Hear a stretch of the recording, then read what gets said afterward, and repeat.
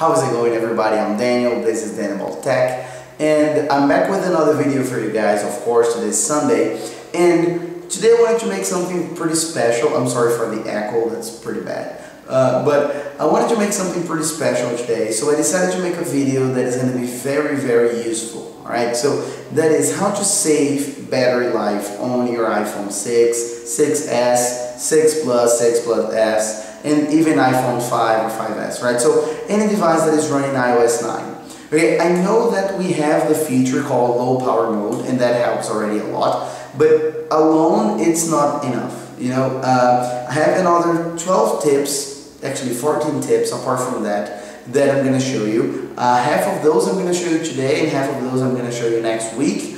Hopefully, if you like it, I'm going to make, as I said, a part 1 and a part 2. And I think that it will be very interesting. Alright, so let's go ahead and get started.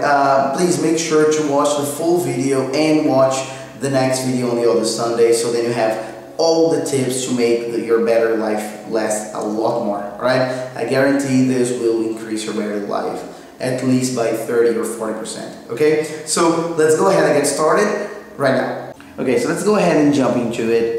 First of all, obviously, we have to use the feature that Apple developed itself. So that is low power mode. So you have to go to settings, scroll down to battery, and then you put on low power mode. Okay, as you guys can see in the description, it temporarily reduces power consumption until you can fully charge your iPhone. When this is on, mail fetch, background app refresh, automatic downloads, and some visual effects are reduced or turned off. Okay, so this automatically already helps you a lot by cutting a lot of the features and a lot of the use of the battery of the phone. And as you guys can see, it already put my auto lock to 1 minute or even less than that. So in a few seconds the screen already dims, so that can help quite a lot in reducing the power consumption.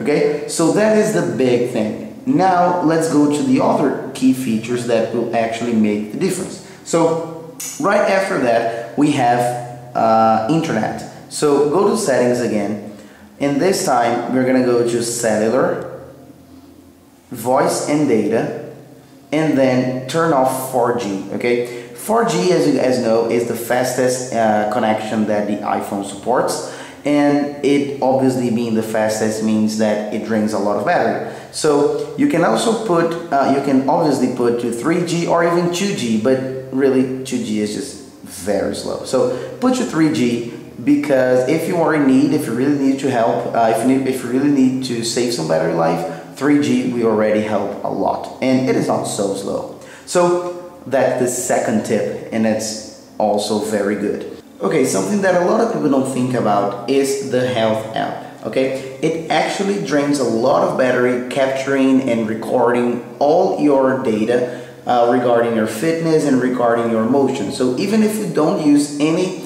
other accessories, Bluetooth accessories, or heart rate monitoring, Apple Watch, or anything like that, but just by default you have the health app recording your motion and recording your fitness. So you have to go to settings, and then privacy, and then motion and fitness right here, the last one. And then once you're here, you see fitness tracking.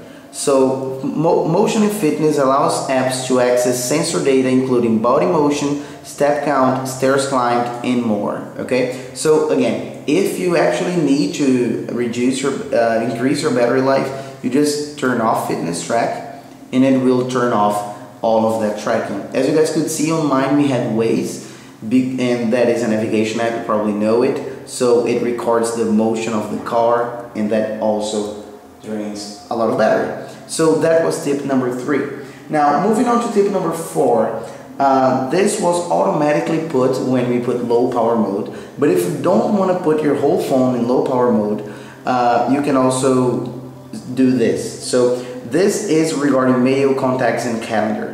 Okay, so right now it is switched off again because of the low power mode that I just put in the beginning of the video, but you may have your mail always pushing data, and if you want to actually turn it off, you can go, as I showed you, settings, mail, and contact, and in the fetch new data app tab you can just turn it off, the push.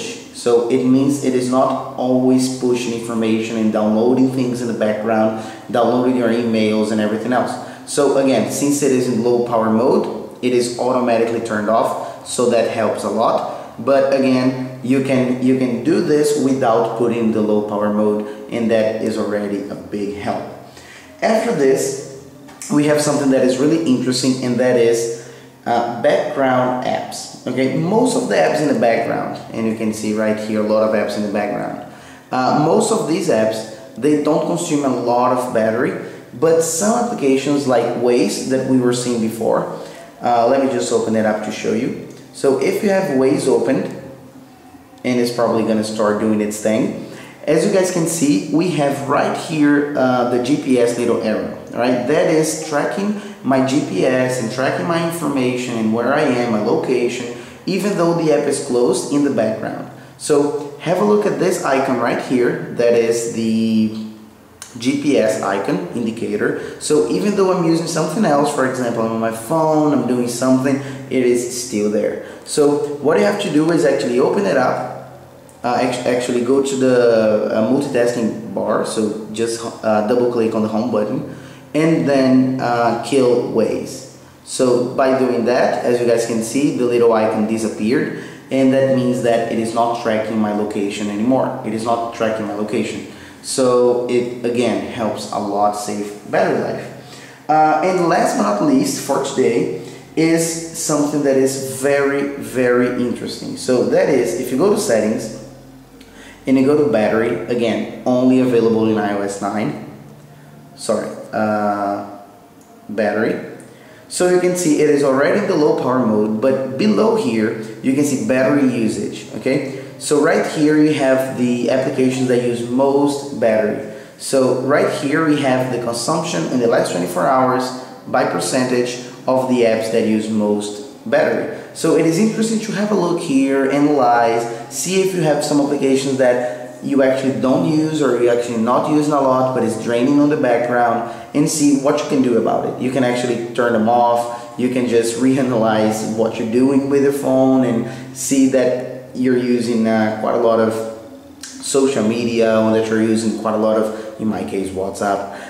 Stuff like that, and then you can actually delete those applications or just manage a little bit more. If your battery is low and you think, all right, I need it for a couple more hours, so I'll just stop using that application because it drains a lot of battery. So this is very good for this. This is very educational, and it's very good so you can think about your battery usage, and it generally helps.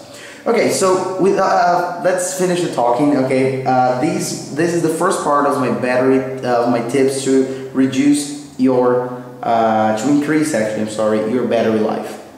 Okay, so by doing this, as I said in the beginning of the video, I guarantee that your battery life is just going to be much, much better. So again, this is the part 1. This is the part 1. I will post the part 2 2 weeks from now, and I really hope you like it. And if you do, please hit the like button and also subscribe to my channel. I will be posting new videos every other Sunday, and it really helps me out a lot, guys. So let me know what you think. If you're liking the videos, if you're liking the way my channel is going and everything else, I really appreciate and I really love seeing your feedback.